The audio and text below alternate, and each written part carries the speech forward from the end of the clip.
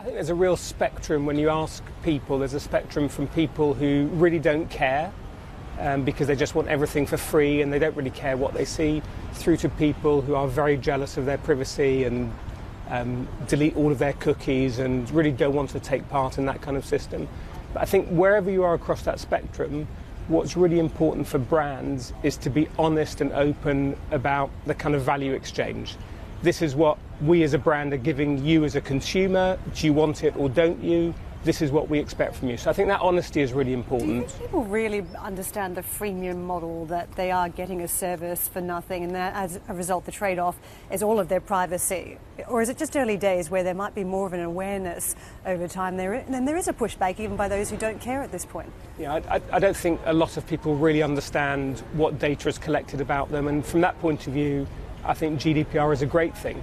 I mean, it's caused a lot of issues for companies, but I think it's a great thing because it forces everyone to actually examine what they're doing and to be much more honest and open and to allow consumers into that tent.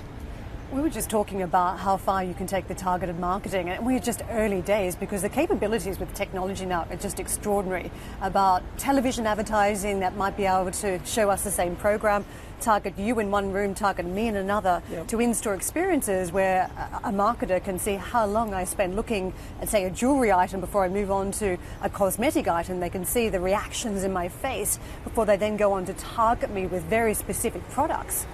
How far can this go? Well, I think the technology is not the issue. The issue is actually the honesty and the trust that people need to have in brands. So if you go back years and years and years, if you went into a car dealership, a really good dealer would know how to approach you differently from how they approach me and how they approach someone else based on how we came in. And so people have been able to target before. It's just that technology allows you to do that at scale now.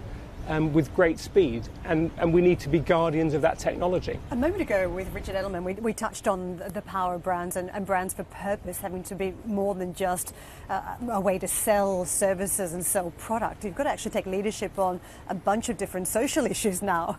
What do you make of the role that brands now have in 2018 and whether that does anything for the way consumers feel about the brand loyalty? Well, it's not just about consumers. As employees, we all want to work for companies that we believe in. We all want to work for companies that we think are doing the right things and are doing good for society. We want to work for companies who take inclusion and diversity really seriously at their core.